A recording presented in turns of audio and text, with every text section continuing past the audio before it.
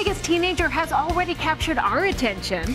And now her act of kindness is going national. I just was so honored that they even found me and got in contact with me. The one thing holding her back. And the Valley woman arrested for setting her pet shop on fire. What some people are doing in hopes to hold this woman more accountable. Plus, we're live with the actors from the great show Criminal Minds as they prepare for the show's 200th episode. The surprises to look out for on this milestone tomorrow morning.